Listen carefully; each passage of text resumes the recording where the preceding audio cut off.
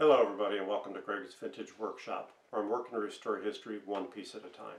So tonight we're going to be doing part 7 of the 1937 87K RCA radio. In part 7, the first part of the video, I make a new belt for the tuning condenser, and then after that I do the electronic restoration of the radio itself. The capacitors, resistors, all the rubber wiring, all of that's going to go. So without further ado, let's get started. The belt, all stretched out, measures 12.5 inches. And that's what we have right here, is our 12.5 inch original belt. That is all split and rotten.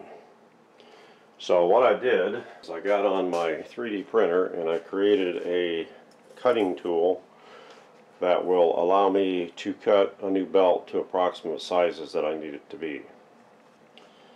So what I did is I went to McMaster Car and I bought a rubber square piece of stock that, I forget the diameter on it, I'll try and remember and stick it in my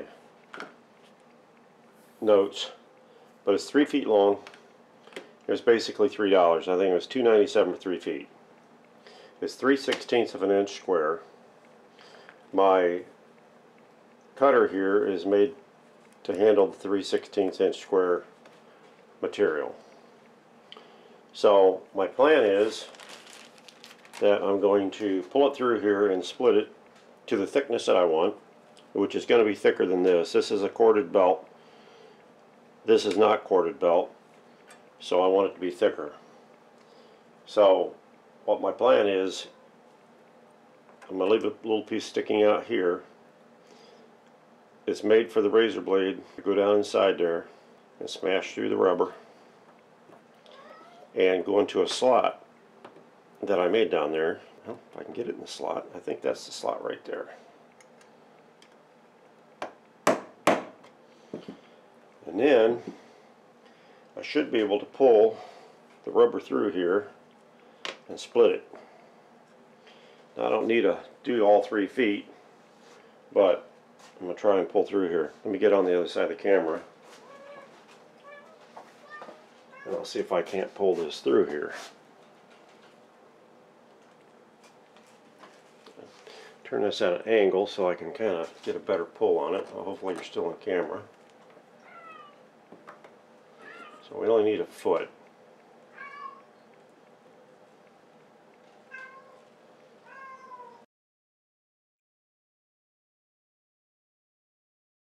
Actually, we need 12.5 inches approximately.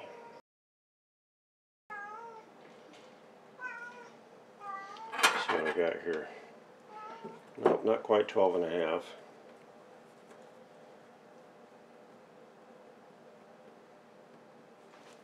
That should be at least 12.5. Yeah, and then some.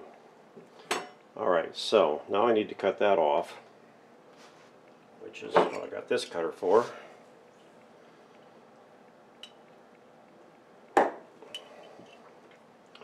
And there we have it. I have a thickness of belt that I want, which is about a little over an 1/8 inch thick, and a thinner belt. If I measure this out, I think I need to cut just a little bit more off, and it'll be pretty darn close. You guys are seeing that?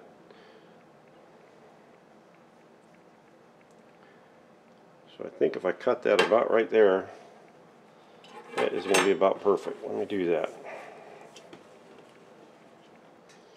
I'll do the final measuring and cutting after I get the belt size. So right now I got the belt thickness that I want. Now I got to run it back through and narrow down the width. So let's do that. I'm going to turn it back around this way this time, and we'll pull it back through this way.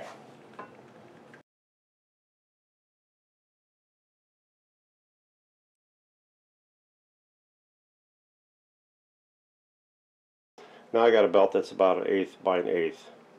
I need to pull this final piece through now so I can get that last piece cut. I got a nice 8 by 8 belt. Now I'll cut the final length to length, and then I will super glue the end of it together, and it should make a good belt for us. Paper thin sliver basically doesn't amount to anything. I think that's going to be the end that gets cut off anyway, so anyhow, thought I'd show you that. And there it is, all glued back together using some Loctite super glue gel. Seemed to work great. We'll let that set for at least 24 hours before I clean it up any further, but that's done. Alright, so I've pretty much got the outer portion of this chassis restored as much as I'm going to do. I'm not bothering to put the belt on here yet, or the band selector or the cover, till I get the electronic portion of the restoration completed, which I'm getting ready to do right now. I'm going to take it into the other workshop, put it back in the chassis holder, flip it over, and we'll continue on with the electronic restoration. Okay, so tonight we're going to be starting out with the electronic portion of the restoration on this RCA 87K radio, and I've got my schematic up on the computer and on my big screen, and it just makes it easier for me to see stuff. Now I did do 11 by 17, which I'll be using off and on, but I figured we could look at it this way too. So what I'm doing tonight is I'm starting in the circuit down here with the 5W4 tube and the transformer, and the power switch, which is here, and you know, we've got the C31 filter cap, the C32 filter cap. I've got the condom resistors right through here. I've got up here, we've got our tone control switch and the C30 cap here, which is the 0.017. I'm putting a 0.015 in there. 0.0156 is what I'm putting in there. I've actually kind of got it stuck in there because I'm getting ready to show you kind of what I found down here with the power switch. So let's get you off the tripod and I'll show you that. Okay, so this was originally the C31 filter cap, and this is the one that somebody had added in here, and this is the negative, but it's not grounded. This is the one of the caps that has the gasket between it to keep it isolated. So this is the isolated neutral, and so they got one end of it tied here, and they've got the other end of it, bring him down here, tied into the heater circuit, filament circuit of the SW4, which is also tied into the transformer on the circuit, the green circuit. If we look back up here, so here's the C1, and if we follow this up, it's on the T1 portion of the transformer, the green, which is the filament for the SW4. So it's tied into that piece, and then of course that goes on up to the field coil and on up through there. But that's where I'm going to be working. But let me show you a couple things here. So in the process of looking at some of this and checking some of this out, I found out the tone switch, the on-off and tone switch control was not functioning properly. So I had to take it apart, which I did, and I found it was broken. I'm not sure how well you guys are going to see this. This all went together. There's other pieces to it, obviously. The housing, which actually was pretty worn. But this piece of the bakelite portion here that spins, I don't know if you guys can see that. I got enough light on there for you to see that or not. But that's broken. This was sitting down inside there when I got it apart, along with the contact. So I looked at it to see if I was going to be able to fix it. I'm not going to be able to fix it. I'm basically going to buy another 2-pole 3-position switch like I did on that Philco 41380 for my wife's nephew, the previous restoration that I did. So we're kind of stuck now on that until that part comes in, and it's like 2 weeks out. But it's a nice switch, and I didn't want to go cheap on it, and it'll handle up to an amp, so I think we're going to be fine. So we're kind of dead in the water right here. I'd already gotten my cap for the tone control soldered in down here, and so now we're just going to float in there. But anyway, where I'm going with this, I'm going to start on this side, kind of like I did on the 41380. I'm going to work my way across through the circuits and get rid of the rubber wire. There's a big red wire right here that actually runs over here. Probably can't see it. There's the red wire. It snakes over, connects to this tube here, comes up from there, and snakes on around all the way down here to the IF. And then I got yellow rubber wire through there, but I'm not going to worry about that till I get over there. So I've got some black rubber wire over here, and I've got the red rubber wire over here. I've already changed a couple of the wires here. I put new cloth wire in that; those go over to the antenna, terminal block, and I got a bunch of rubber wire through here that I got to take care of. So we'll start checking components. I'm going to start. These are the capacitors going to get changed, but I'll be checking the resistors and replacing them as I go. So let me get some of this work done. I got to figure out what I've got to replace this. I may have to install a terminal strip for it, but I'll get that figured out. We'll get some work done in here. I'll bring you guys back. Okay, I thought I'd show you guys where I'm at currently on this thing. I started over here on this side, and I basically just kind of worked myself around. And I've changed a lot of wires, a lot of rubber wires. This big long red one here basically runs down from this tube all the way down here. That's replaced. Big black one, same over here. All the little wires in there, all those rubber wires. I still got, I think, 5 wires left. This green one here, this green one, this green one, these 2 yellow ones. And then I'll have all the rubber wire out. I basically relocated my 2 electrolytics over here on this side, which is this one right here, which was C32, and this one right here, which was C18. And so I mounted a terminal strip here, and the components that were mounted to the C32 and the C18 are now mounted on this terminal strip, as are the 2 electrolytics. These were both 16 microfarad electrolytics. And so what I've got is I've got 15s in here, but this 15 measured out at like right at 18. I think it was 17.6 or something like this one. And this one measured out like 15.4, so I figured those are close enough that those should be fine. Over here, for this electrolytic right here, C31, I've relocated it right here.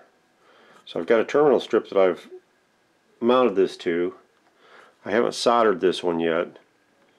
Everything else is soldered, but I haven't soldered this one yet because I may still rearrange it. I'm not positive yet. I want to bring my power cord in here and utilize these 2 terminals here for my positive and my negative, and then run a fuse, which will be, I forget the type that's got the lead already on. I've got some, but I can't remember what they call them. Just the glass fuse with the leads on it. I'll wind up and run that up to my new switch, and then I'll run the neutral how it needs to run, and that'll take care of this piece here.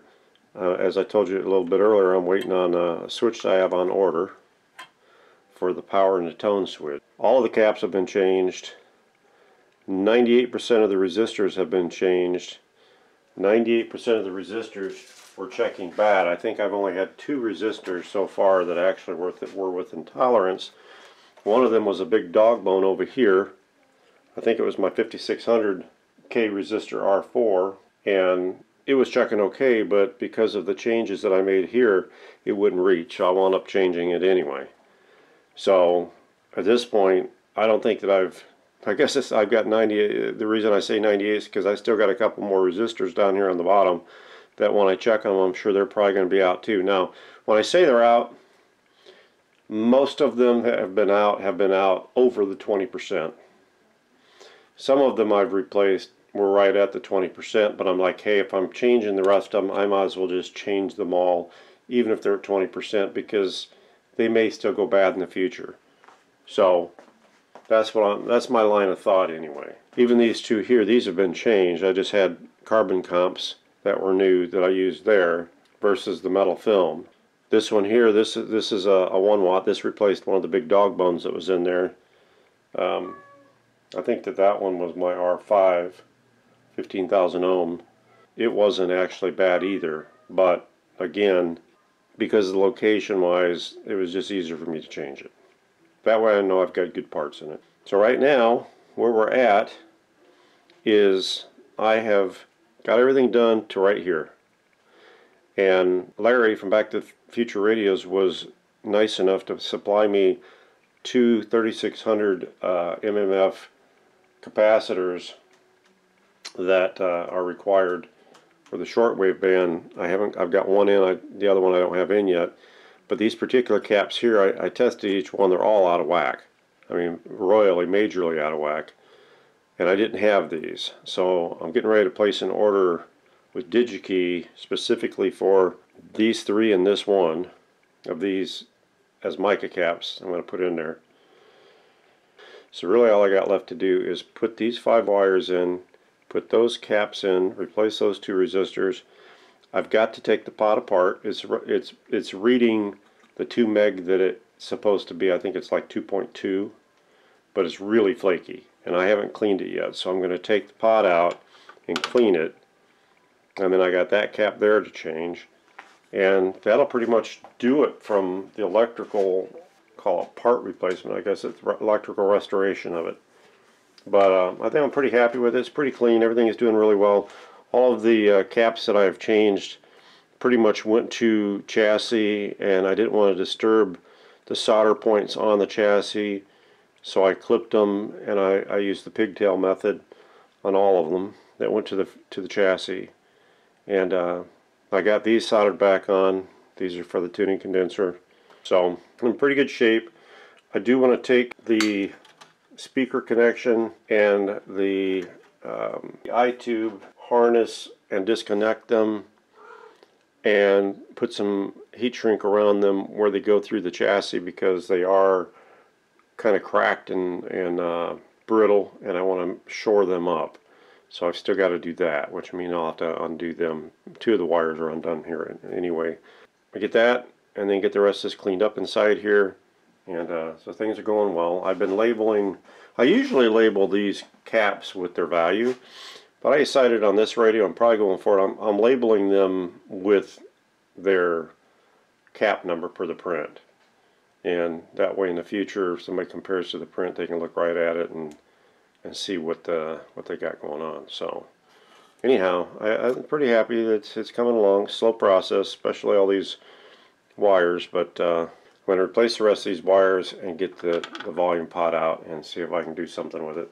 This particular volume pot actually has a tap on it, and I'm hoping I can make it work, because if not, I don't know if you guys can see this on the schematic.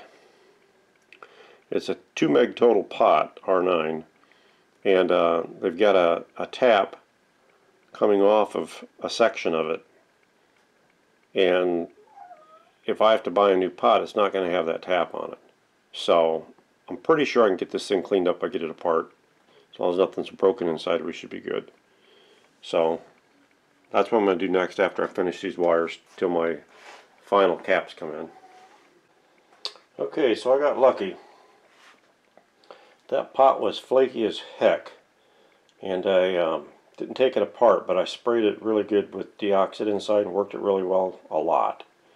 And then I've let it set for 2 days, and I tested it on my Simpson 260 here, and it seems to be working really well.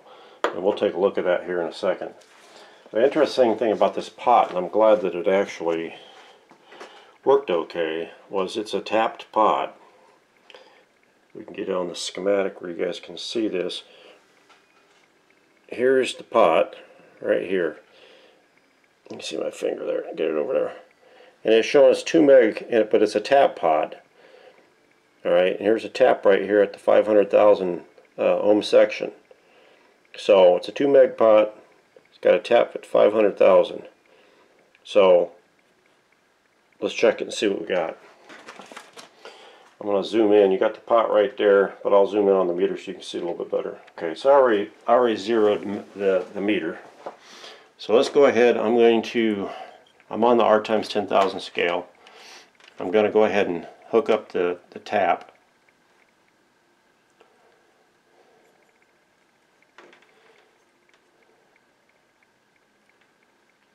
Okay, so there's the 500, 600, 700. So it's about 560. It's reading about 560.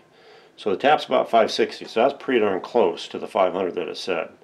Now let's take a look at the overall for the 2 meg pot.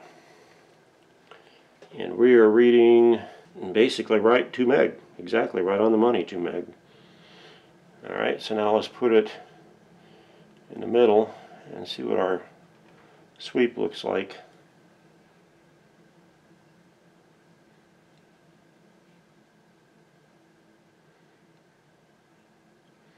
Not bad. It's pretty smooth. Pretty darn smooth. That's why I like looking at the pots on a analog meter versus a digital meter. There's a hesitation right at 5,000, but I think that's because of that tap. So it's awesome. It's perfect. Good. We can get it back in there. Alright, so here's where we are. I've got the wiring all done.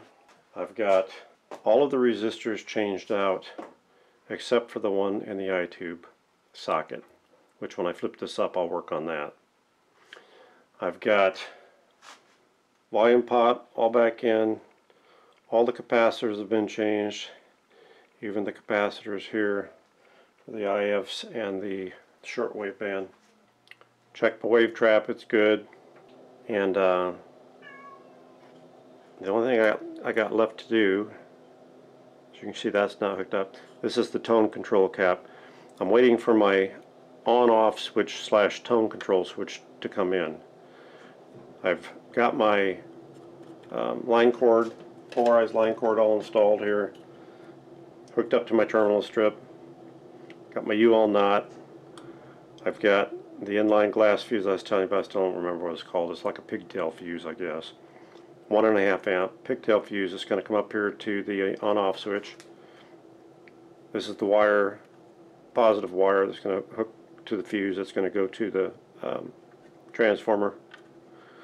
The transformer other lead that goes to the negative is over here, connected to the, my furnace just kicked in, so if you guys hear background noise, I apologize for that.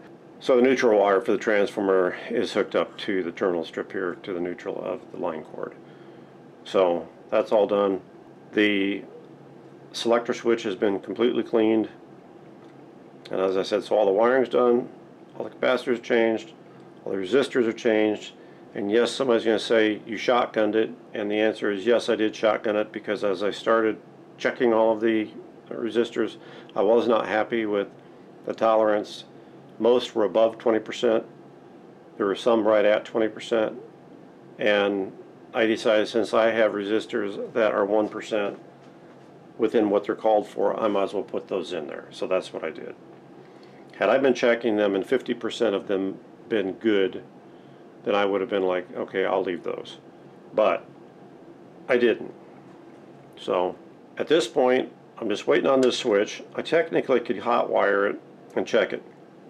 But what I need to do now is go ahead back through my schematic and just check everything 4 or 5 times, make sure I didn't screw anything up. I just went back through a couple of times checking all my solder joints and making sure everything was soldered. I didn't forget anything, and that was good. Now I just need to double check my work and make sure everything is connected the way it should be connected. I got my speaker wire short up. I still have to do that to the I-tube harness if I decide I am going to do that. Since it don't move once it's in there, probably not going to be too worried about it. I'll see what it looks like. If it has damage that needs to be repaired, then I'll fix that. But this will conclude the electrical restoration piece of it in part 7. So this is probably a good spot to end part 7. In part 8, we will get this thing fired up and see how it's going to work. So I'm going to end this here. I thank you for watching Gregg's Vintage Workshop.